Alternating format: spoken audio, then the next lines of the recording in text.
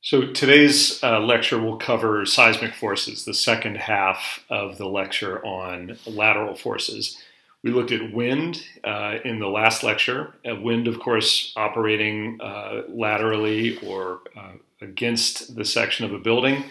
Seismic forces also typically considered a lateral force, but we'll talk today about why seismic forces are slightly different than wind forces and how we have to have a slightly different strategy to deal with them, even though the forces are coming in the same direction. Earthquake forces are much greater than wind forces. They're, of course, not as consistent. They happen very relatively infrequently, but when they happen, they unleash an incredible amount of energy, and they cause a lot of extra load on buildings, loads in very unpredictable directions. And earthquakes can be so powerful that we can't really design for them. What we try to do instead is we try to find an acceptable range of damage sometimes, or an acceptable range of what we call survivability, so that even in the largest earthquake, we give occupants some chance to survive. The building hopefully isn't going to collapse, as you see here. It may be damaged, very badly, but at least we have a building that has a reasonable chance of surviving a fairly large quake. There are earthquakes that we simply can't design for. Just like tornadoes, we accept that at some point it's just not economical to design for the absolute worst cases. Instead, we design for a range of earthquakes that the building can anticipate within its lifetime, 100-year earthquakes or so.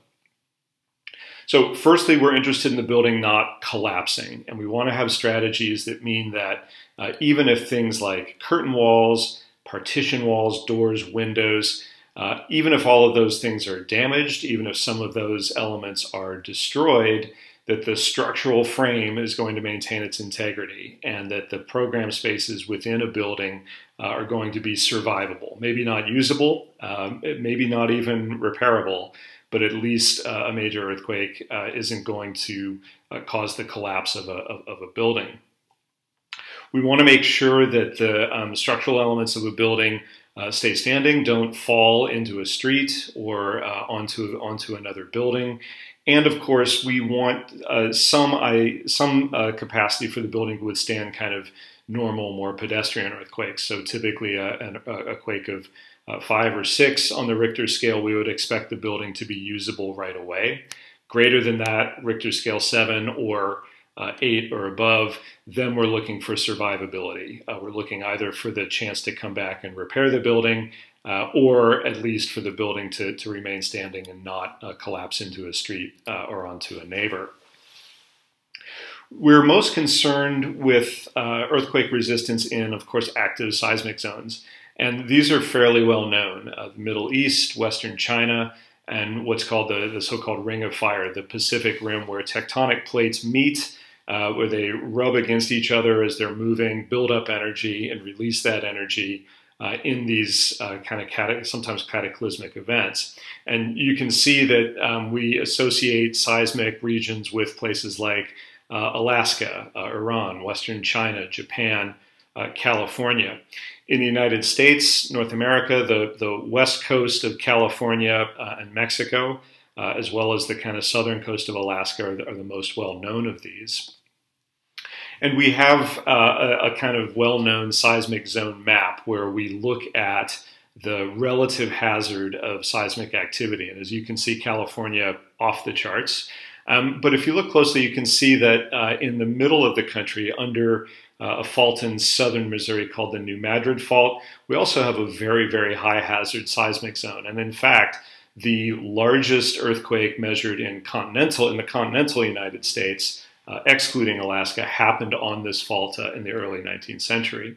So it's not only confined to the traditional places. You can see that we even have some seismic risk in places like New York City, northern New England. When an earthquake occurs, that release of energy when plates slide past each other or when they catch and release suddenly can happen in any direction. So they can go left to right, front to back, or up and down. And any one of these movements can be fairly random. The acceleration and what we call the amplitude or the rhythm, the timing of it, can't really be knowable. Earthquakes also go back and forth, so they shake left and right or back and forth, up and down. And therefore, in addition to the lateral force that we deal with in wind design, we have basically a vibrating action, right? And it's this back and forth that can make earthquakes particularly destructive. We're not so worried about buildings moving up and down. We've already designed for those with gravity systems. It's this side-to-side movement, and particularly this rhythmic side-to-side movement that concerns us so much. When a building moves or accelerates, the forces within it are inertial. So the ground moves, and the building, because it's heavy, is slower to move than the ground. And this is what puts loads or forces onto a building in an earthquake. These forces can be transmitted down through the foundation. We can use shear walls or braced frames, just like we do with wind. But we also have other ways that we can deal with this inertial force by isolating the building from its foundations, seemingly counterintuitive, but I'll explain why this makes sense here in a minute, or by putting actual shock absorbers into the frame that dampen these inertial forces using pistons and viscous liquid or sometimes friction. If we don't design for these, then that energy is going to be released, and it's going to be released by the structure actually fracturing. The concrete or masonry or wood or steel is going to get pushed past its allowable strength if we have these big inertial forces. And what we'll find is that instead of a dedicated seismic system handling these, the building will act as a shock absorber itself. And this, of course, you see on the lower right, is something that we absolutely don't want. So one problem that we run into that may have nothing to do with how well the building structure is designed is what's called liquefaction. This happens when we're building on soil with a lot of water in it. And when that soil gets shaken by an earthquake, it's just like if you have a bucket with sand and water in it. The soil loosens up, the water ends up between the grains of soil, and basically instead of putting the building on a solid bit of ground, you're trying now to float the building. And this, as you can see, doesn't always work. In fact, this kind of very, very wet soil is a real problem in seismic zones because of this liquefaction problem. Here you can see some housing blocks that, funnily enough, seem to have been designed with an adequate lateral system, right? The buildings themselves have come down intact, and you can imagine that the lateral forces when that one in the middle hits the ground are pretty intense. The problem here is a foundation failure. The soil in an earthquake suddenly has no capacity to carry the building, and just the slightest imbalance or the slightest lateral force actually sends the building over, right? It kind of rotates down into the ground. Another famous example of this was the Loma Prieta earthquake in 1989. A neighborhood in the city of San Francisco called the Marina District, where the soil liquefied during the earthquake. And this was exacerbated by a long-standing kind of retrofit that many of the buildings had undergone, where owners had come in and these kind of 1910, 1920 buildings, they had taken out walls in the lower stories to build garages. And this, you remember from our conversation about wind forces, this created what's called a soft story. So again, you see these rigid upper stories that have literally just sort of rotated down. The bottom stories have gone from rectangles to parallelograms. This has been exacerbated by weak soil and therefore foundations that aren't really doing their job. And so even though those upper stories are, if not quite intact, like surprisingly holding together, the building collapses because of a soft story and the effects of the liquefaction of the soil underneath. When an earthquake happens, remember it's the ground that's moving, right? So the building is actually tending to stay in place because it's heavy, it has a high inertial mass, and the connection between the building and the ground actually becomes the problem. The ground moves, the building moves with it, but moves at a slower pace than the earth at first. So we have to either absorb or disperse the energy of the earth moving and trying to pull the building with it. When the earth moves, inertia dictates that a heavy object is going to want to stay in place, not relative to the ground, but in space. And so when the earth starts to move, the building lags behind it. And as you can see in the diagrams down here, we get the earth moving left to right. The building, the ground floor of the building is moving with the earth because it's directly attached. But because the building is both heavy and any building structure is slightly ductile, the mass itself lags behind the movement of the earth. The real problem comes then when we get this vibration effect, when the earth moves one way, stops, and then moves the other way. And what happens here, now the earth is moving right to left, and you can see that the building, the top of the building has now gone all the way to the right, and now the earth is going to start to pull it back. And so the building basically whipsaws in these two directions. Here you can see as we go back and forth, we get what's called a period of movement, and the building acts like a pendulum. So the earth is moving in a rhythmic fashion. It has a definite rhythm to it, a definite period to it. The building is also moving. The building has its own period that's based on the height of the building and the ductility of the frame. And if the two of those match, what happens is that each movement of the earth actually accelerates the top of the building more and more. The building is whipping back and forth now with harmonic motion.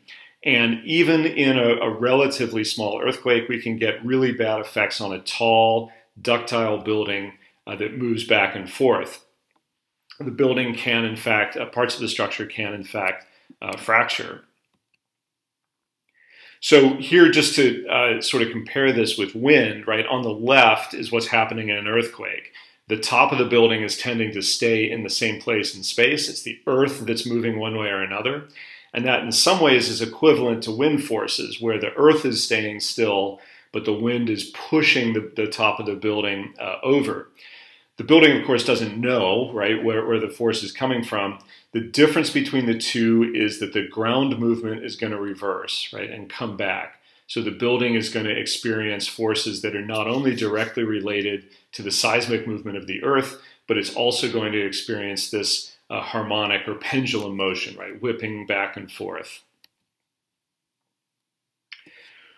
When we increase the mass of the building, we're going to get greater acceleration. It's going to take more to move the building, but once the building starts moving, that mass is going to be harder to stop, right? Inertia is working against us now because an object in motion is going to tend to stay in motion.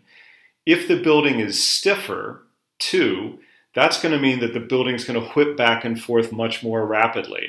So even though we tend to get worried about buildings moving too much, in a seismic design, we're actually trying to create some extra ductility. We're trying to reduce the stiffness of the building as much as we can so that this whipsaw effect isn't quite as fast, or the accelerations aren't quite as fast as they would be if the building was very, very stiff. When we build in a material like concrete or masonry, we're firstly putting heavy material high up into the air, which means that we get these very, very rapid accelerations, right? These very, very fast movements because the top of the building is whipsawing back and forth. We also get problems with fracture, in particular in shear and in bending. Concrete is a fragile material, and even though we can design it to take tension, in an earthquake, we don't really know where that tension is going to be. We don't necessarily know which direction the building is going to move and what parts of a concrete frame really need to be reinforced. So if we reinforce the frame throughout, the building might survive, but a heavy, stiff, and relatively brittle material is exactly the wrong thing to use in a seismic situation. A problem that we run into globally is that because concrete and masonry are relatively inexpensive, because they are relatively vernacular materials, we get a lot of buildings that are fragile, stiff, brittle, and very heavy, built in developing parts of the world, some of which are in seismic zones. And so when we see a kind of magnitude 6 or magnitude 7 earthquake that kills thousands of people in a country that builds with concrete, this is one of the major reasons that that happens, that we lose that many lives in a country that builds so much out of concrete and what we call unreinforced masonry, Whereas here in the United States, that same seismic event probably won't have as high a death or injury toll or a casualty toll because we have codes that restrict what you can do with fragile, brittle materials like concrete or masonry in seismic zones. These are pictures of concrete structures, relatively brittle concrete structures after earthquakes, and you can see failures that we almost never see in places with strict seismic codes. So this is a shear failure in a concrete column, which is outside of a seismic situation incredibly rare to see. Similar things here. This building has actually been sheared off of its columns and come down next to it. Here you can see quite clearly the column failing in shear and in bending. And here we have concrete walls, which we normally think of as good protectors against lateral forces. And you can see that these diagonal cracks are very clearly shear cracks, right? That is the wall actually fracturing along its lines of maximum shear. You can see too that these are typically often reinforced concrete structures. So the reinforcement in them has clearly not been adequate, not to the bending forces that we might expect, but to the shear forces. The weight, the mass of the top part of the building and the acceleration literally ripping it off of its columns or in some cases foundations. As we increase the flexibility of a building, we actually increase the period, the length of time that it takes to go from one side of its seismic motion to the other. And this also slows the acceleration or decreases the acceleration, which limits the damage to the structural frame. Newton's law, F equals ma, says that the force on a structure decreases as the acceleration and or the mass decrease. So what we're trying to do in seismic situations is we're trying to make buildings that are fairly flexible, that have long period vibrations and low weight. And this is why we rely on steel so much in seismic situations instead of concrete, right? Steel is lighter, it's more flexible, and therefore it is reducing both the mass and the acceleration components of Newton's formula. So it's putting less force onto a building for a given seismic situation. We can do this in a few ways, right? We can take steel and we can use it for the entire building frame, and that limits the amount of mass that we're putting toward the top of a building and creates the ductility we want. So we have one situation where a steel building frame might be just fine. We can also add steel or other vibration controls to actually absorb some of that acceleration itself, to put a kind of dampening force into the structure. And we do this with pistons or friction connections, as we'll see here in a minute. The other things we can do that seem pretty exotic and in some cases really counterintuitive are we can loosen the building's grip on its foundations, so that as the earth moves, we have what are called seismic dampers or base isolation that actually literally lets the earth move and the inertia of the building keeps the building structure in place.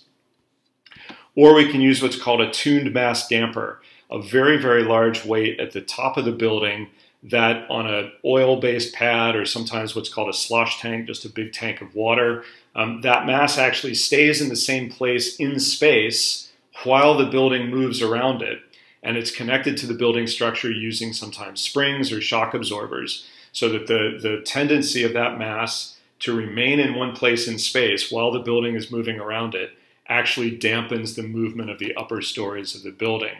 Right? All of these strategies are useful, effective. The simplest and cheapest one, obviously, is to think carefully about the material that we're using at the beginning of the design process. And work with something that naturally gives us some protection against seismic forces. Now, you can compare this with what we were talking about when we were discussing wind design, and you realize that we've got a kind of paradox here. For wind forces, we actually want a building that's heavy and stiff. We don't want the wind to move it very much. We're dealing with relatively light forces, and it does the job to just say we're going to build a kind of heavy building, or we're going to put shear walls made of concrete in it that are going to resist the wind through mass. For seismic forces, though, we really want a flexible, ductile building to deal with the much greater seismic forces and also this periodicity, right? The back and forth of seismic forces that we deal with. So we want, therefore, to be able to safely transfer all of the loads to the ground, wind and seismic, but we want our building frames to be flexible enough that some of the energy from seismic forces is actually absorbed, right? Either through flexibility, ductility, or through one of these kind of add-on bits, tuned mass dampers or seismic dampening that I just showed. We test these frames not so much by hand. We don't have kind of rules of thumb. Instead, if we're designing a tall building or a particularly long span building, we'll use what's called a shake table, and we'll literally put model building structures through seismic events that are scaled down to the size of the model. And today we can program all sorts of historic earthquakes. We have data from some of the larger earthquakes that the buildings have survived. And we can literally put our structural ideas to the test, see how they would have done in, say, Loma Prieta or the Anchorage earthquake in the 1960s. When we're designing building frames, then, once we know kind of how the frame wants to respond, we can go in and we can very carefully decide where we need ductility and where we need some stiffness. Steel is almost always going to be the most effective material to use against seismic forces. And most of the high-rise building in California in particular, the last 25 or 30 years, has been in steel, even while concrete has taken over in a lot of the rest of the country. Again, we want the building to absorb some forces, but also to be ductile enough so that it bends and doesn't break. And here you can see, this is called an eccentrically braced frame, where we've got a couple pieces of steel here, and you can see what's called a friction connection on the bits of steel, so that as the building tries to move in an earthquake, those plates actually rub against the steel piece and take up some of the energy, take up some of the seismic energy through friction.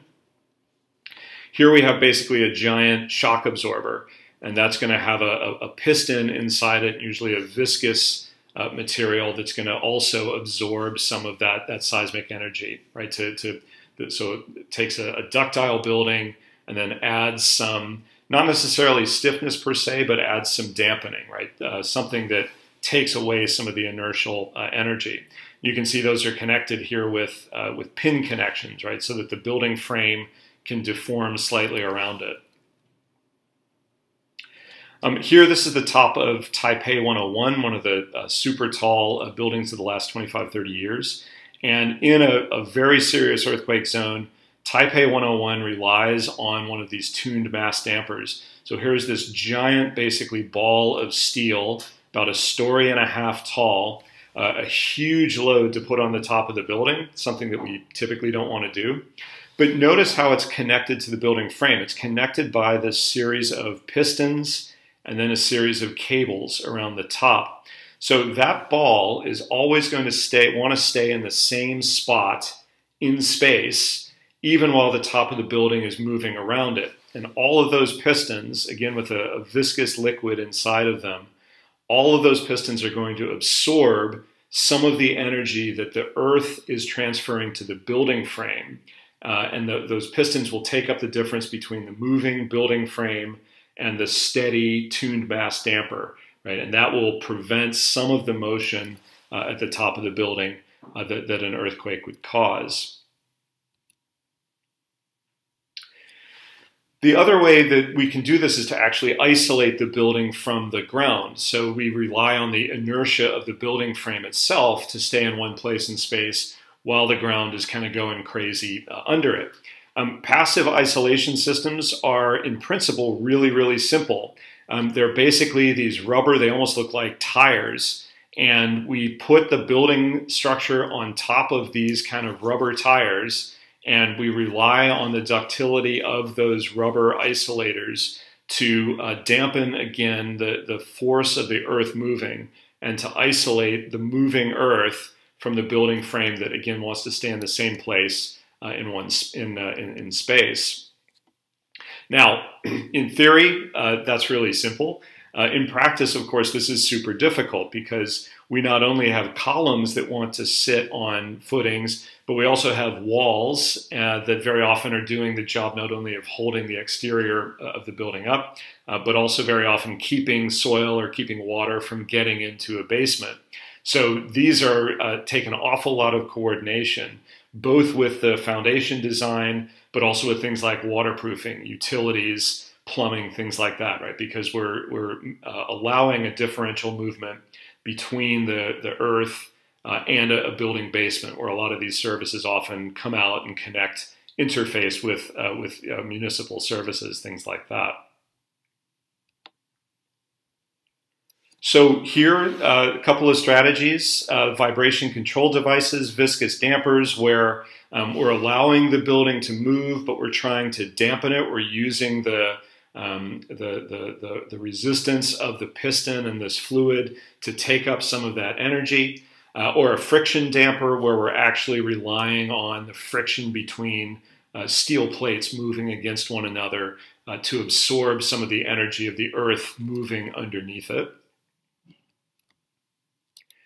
Here again, this is a typical installation. Here's a piston with a viscous damper. You can see that it is put within what is a pretty solid moment frame, right? You can see the torque boxes at the corners. So that's already a pretty stiff frame, and this clearly is designed to take up any excess seismic forces that the frame itself can't handle.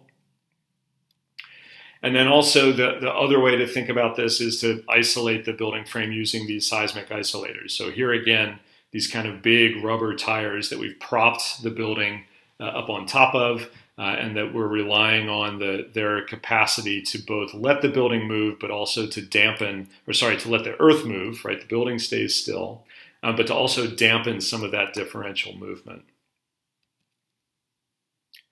And here you see a base isolator in action. And this is a huge bit of structure holding up, as you can see, a very, very heavy concrete frame above it. Those isolators are doing a lot of work, obviously, in compression, and they'll be asked to do a lot of work in shear as well. You can imagine the shear forces of the earth moving and a fairly heavy building frame on top trying to stay in the same place. So to finish up, I want to talk about a case study that I actually worked on that's kind of through the looking glass, right? That highlights some of these seismic issues because it was a building that had to kind of break the rules. This was a laboratory that we designed for Stanford University for the medical school there. The site is 2 miles from the San Andreas Fault. So basically as challenging a seismic zone as you can get in the continental US. And we initially went into it thinking, well, of course, it's going to be a steel building. We'll make it very ductile. We'll make it very flexible. That's the way to make a safe building in such an intense seismic zone. And very quickly, what we found out was that that wasn't possible because researchers in the laboratories used such sensitive equipment, scanning electron microscopes, laser balances, things like that. They couldn't work with the vibration that would happen if the building was made out of steel. So right away, we realized that we have to build a concrete frame. And this is, of course, against every bit of seismic wisdom that we know, right? It's going to be a heavy building. It's going to be a very stiff building. And we're not going to have any way to let the building kind of bend instead of break. Our engineers, Arabs, came back and said, we can make this work, but the walls are going to have to be super thick.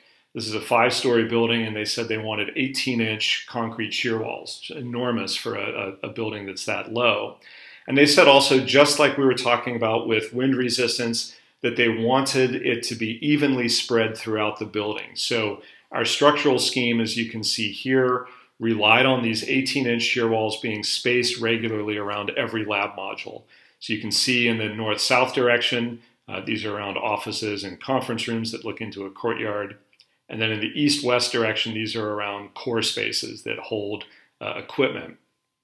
And what this meant was that we could put all of the seismic resistance, all of these heavy shear walls in fairly contained areas, and we could let the laboratories, which you see here and here, open up, that we didn't need that stiffness to be on the outside of the building. During construction, you can see that this feels like an enormously heavy building because the walls are so thick. They're being asked to do such a tremendous job against seismic loads. And there were some other kind of interesting things that came up during the design. We wanted to connect these two wings of the building with steel bridges. And at some point, our engineers realized that there was sometimes some earthquakes where both wings of the building would be behaving in concert, right? Moving with the same periodicity. But they could come up with scenarios where the buildings would actually be moving out of sync. So they'd be moving closer to one another and then farther away from one another. And what they were worried about was when the buildings moved farther away from each other, they would take the bridges that we had so carefully designed and just rip them apart. So you can see that what we have here, the bridges all sit on these what are called friction pendulums. And they work basically like base isolators in a foundation design. They have a Teflon peg and a dish made out of stainless steel. And in an earthquake, the bridge, because it's got some inertia to it, is going to want to stay in the same place in space. And the two wings can move however they want, 8, 10, 12 inches, without pulling the bridge apart, right? The bridge is actually just resting. It's actually on a roller connection. You might remember we talked about those in the last lecture. Here the finished product, and you can see that we exposed the shear walls, the ends of the shear walls. There's a kind of psychology to this where if you live in a seismic zone, you like to see kind of where the structure actually is. And you can see here those bridges that taper up before they end up going into the building and sitting on those shelves. We have a steel and aluminum sunshade over the courtyard that sort of goes over the parapet, and that also sits on friction pendulums. Because again, as the buildings maybe are whipping back and forth, we wanted that courtyard roof to stay in the same place and to have the support without being kind of linked to the buildings in the lateral direction. The bridges and that courtyard screen all tend to stay in the same place in space while the buildings are going crazy underneath them. And then interestingly enough, so here in the laboratories, we again exposed the shear walls, giving some kind of comfort to the occupants in the event of an earthquake. Here you can see the view from the bridges, and you can just see those friction pendulums up there. Interestingly, we ran into a problem at the very end of the project where the building went up for seismic review, and the engineers who reviewed it thought that the building would be completely occupiable even in a 7.5 earthquake, so roughly the scale of Loma Prieta, and that it would be survivable up to an 8.5 magnitude earthquake, which is extraordinarily high, larger than anything the Bay Area has ever had. They came back to us, though, and they said that their problem wasn't with the building structure, but their problem was actually with the bookshelves that we had put in conference rooms and offices. Because the building is so stiff, because the concrete frame is so stiff, they said it'll survive the earthquake no problem. It will handle these tremendous shear forces well because the walls are so thick.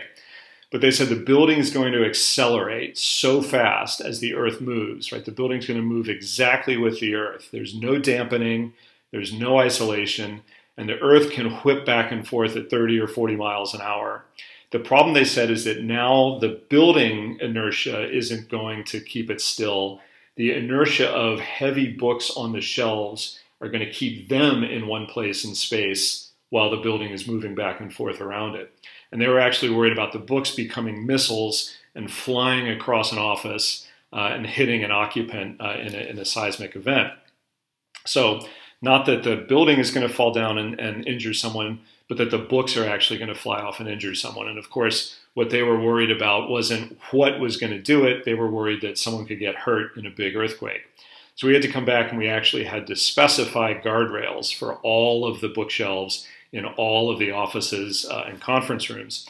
Bit of an abject lesson in what happens when you kind of go off the rails, pursue a seismic design in this case that kind of breaks the rules, and how that very often comes back and bites you, not in the design of the structure, but in this case, actually in the design of the furnishings. When we do our next lecture, it will be on high-rise design. And as we'll see, the combination of gravity and lateral forces when we get buildings that are very tall, so upwards of 15, 20 stories, all the way up to 50, 60, 100 stories, we'll see that these two lateral forces play important roles in how we pick structural systems, and also how we lay those structural systems out in conjunction with the kind of functions and stuff that we want with skyscrapers. So we'll take some of the principles that we've discussed here, particularly looking at shear walls and cores, but also looking at the way that we handle these two very different lateral loads and how those work with gravity loads when we're building tall and, most interestingly, when we're building super tall.